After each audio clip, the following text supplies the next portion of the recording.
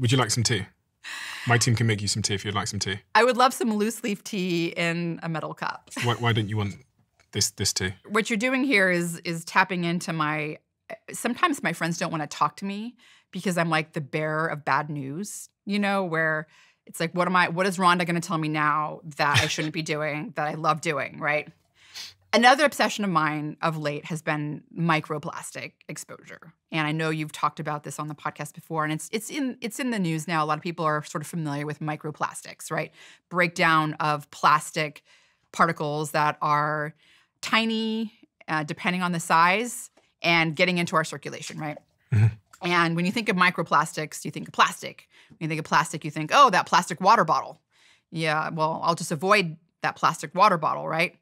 What you don't realize is that everything has plastic.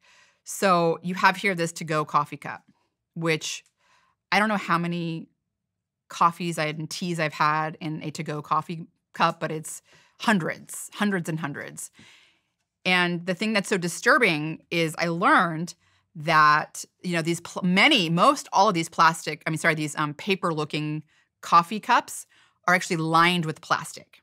They're lined with a plastic liner to prevent like the liquid to, you know, leaching into the paper, right? And that plastic lining, when you add heat to it, i.e. boiling water for tea or hot coffee, it accelerates the breakdown of the plastic lining. So you're drinking microplastic beverages and also the chemicals associated with them. So there was this classic study that was done that showed heating up plastic essentially causes these toxic, you know, plastic-associated chemicals like BPA, bisphenol A, which is an endocrine disruptor. It disrupts hormones. It sort of mimics estrogen. So, you know, it's sometimes like called an estrogen mimetic. It causes that to leach into your beverage 55 times more. 55 times? 55-fold, yes. Which is 5,500%. It's a lot, yes. And so you're talking about drinking, you know, plastic chemicals and microplastics. So that was like, okay, well, fine. I'm going to bring my mug in anytime I'm traveling and ask them to put my coffee in that. So I see so many people with these to-go, you know, paper cups and they're drinking coffee in it. And it's like, it's so hard for me because I realize it's like this plastic soup that you're drinking. Now you have a tea bag on top of that. And that is something that there have been over the course of the last 7 or 8 years, there have been studies that have come out that these tea bags are made of, you know, there's plastic polymers in them. And so there's thousands of microplastics that are released in every milliliter of tea from these tea bags. And there's a variety of different tea bags. Essentially all of them release microplastics. The ones that look like they won't, release them. So now, while I used to drink a lot of tea when I'm on the go, I bring my own with me. I bring my own loose leaf tea with a little, you know, one of those little steepers that can steep the tea. And I use that mostly because the heat, you know, it's accelerating that breakdown. Yes, I'll drink I'll drink water out of a plastic bottle sometimes when I'm traveling because there's no other options. And actually there was a study that just came out. I'm sure you saw it. Did you see the study that showed glass had higher levels? So water that was in glass had higher levels of microplastic than water that was in plastic containers. This was a study that came out of France. Oh, come on. You didn't see the study? No. Oh my gosh, this is like everywhere. I mean, it came out, I don't know, in the last 2 weeks or so. The study came out of France, and it was essentially showing that glass bottles had more microplastics in the liquid that they contained than plastic bottles, which contain liquid. And you might go, what? That makes no sense, right? I mean, why would the glass have plastic particles at a higher level than a plastic bottle? Well, it turns out that the paint on top of the lid of the glass bottle it has plastic polymers in it. And so the paint is flaking off and getting into the water that is contained in the glass bottle. There is, I think, a silver lining here, and that is, well, okay, there might be more microplastics in the beverages that are in the glass bottle compared to the plastic bottle, but the size matters. So it was shown that the size is larger in the glass bottles compared to the plastic bottles. And the size of the plastic. the size of the microplastic. And there's a reason why this is important, because microplastics and nanoplastics, as you get smaller in size, they get smaller. They're called nanoplastics. Those are the most dangerous because it can be more easily absorbed in the gut and get into the circulation. If it gets into circulation, it can more easily bypass the blood-brain barrier and get into the brain. Size matters. And so the larger size flaking off from the paint is less likely to be absorbed by the gut and to get into circulation. Now, this has to be shown.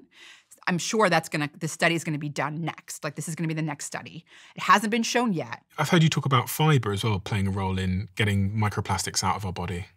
Okay, so yes, so fiber is interesting. This all comes from animal studies. And fiber seems to play a role in the absorption of microplastics and nanoplastics in your gut cells.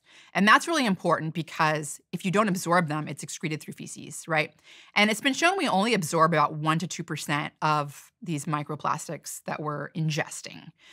Fiber, what it does is two things. One, it moves the microplastics through the intestines quicker, right? Which is what fiber does. But I think the more important thing is the type of fiber. So you want this fermentable type of fiber, soluble fiber. That's the kind of fiber that's really good for your gut microbiome.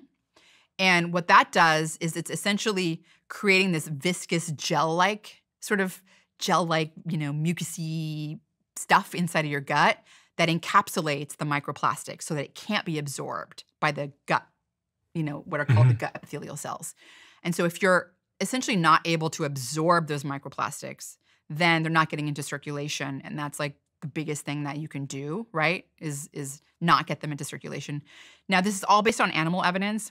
I did speak with a microplastics researcher at Harvard, Dr.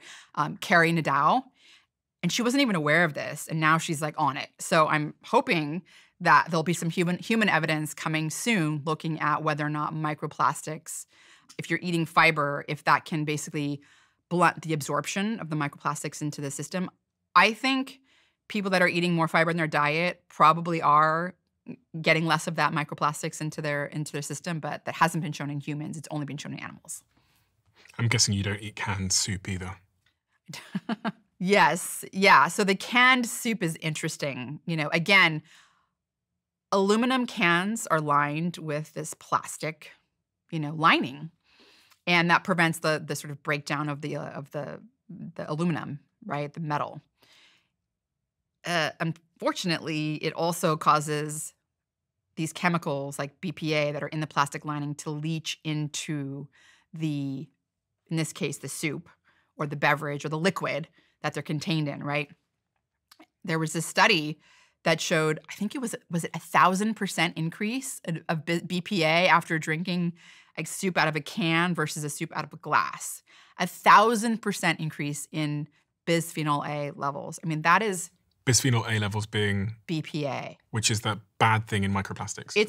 It's one of the bad chemicals in plastics that is an endocrine disruptor. So it's disrupting hormones, and that can play a role in a lot of different things, depending on what we're looking at. So it's hugely important for obviously like neurodevelopment in children. So like pregnant women, but even like, disrupting hormones in general, like mimicking estrogen. I mean, that's not something that guys want to do either, right? So it is something to be aware of. But the thing is that, BPA, there was this beautiful marketing strategy that came out, I don't know how many years ago, but all this BPA was replaced with something else that wasn't BPA. It was BPS. And so now everything is marketed as BPA free. And people think that is like, oh, it's not dangerous. It's BPA free.